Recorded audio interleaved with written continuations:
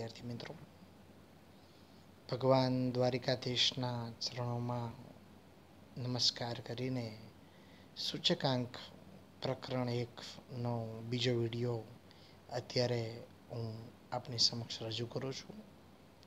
વિદ્યાર્થી મિત્રો, રામાયણની સુંદરકાંડની અંદર એક સરસ મજાની ચોપાઈ છે.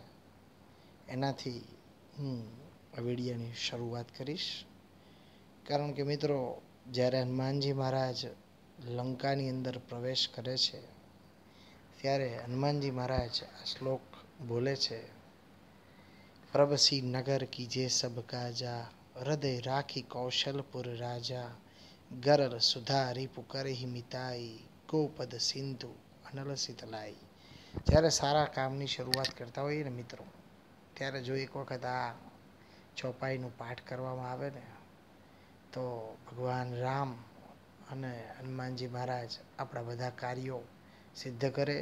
આપણે ભગવાનના ચરણોમાં એવી જ પ્રાર્થના કરીએ કે કોરોના વાયરસને જલ્દીથી ભારતમાંથી દૂર કરે.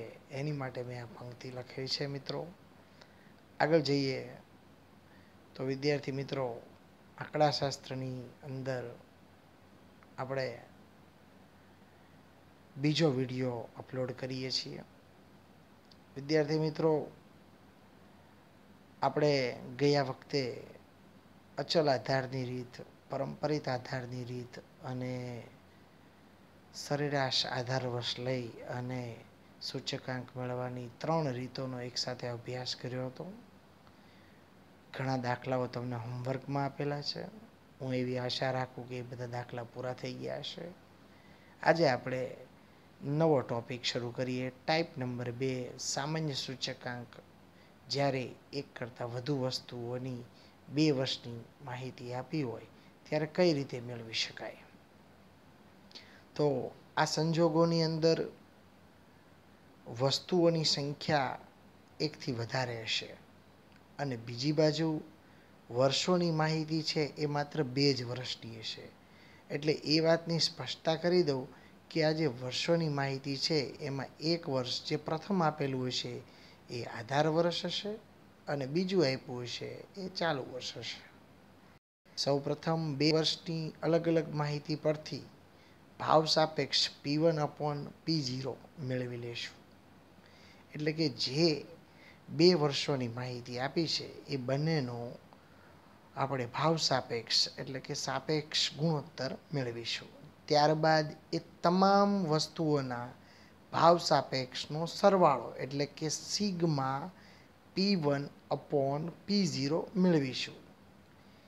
એક કરતાં વધુ વસ્તુ માટે ભાવનો સામાન્ય સૂચકાંક I બરાબર સિગ્મા P1/P0 છેદમાં n ગુણ્યા 100. વિદ્યાર્થી મિત્રો, અહીં n એ વસ્તુઓની સંખ્યા દર્શાવે છે.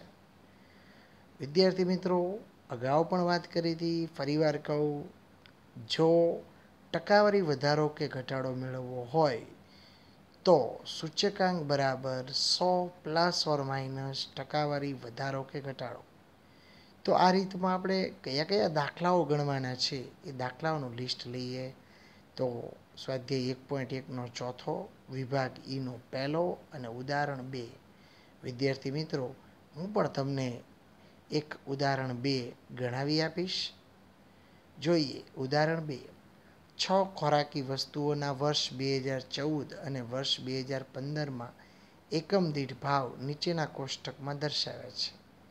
2014ના વર્ષને આધાર વર્ષ તરીકે લઈ ખોરાકી વસ્તુઓના ભાવનો સામાન્ય સૂચકાંક ગણો અને આ ખોરાકી વસ્તુઓના ભાવમાં સમગ્ર રીતે કેટલો વધારો થયો છે તે જણાવો.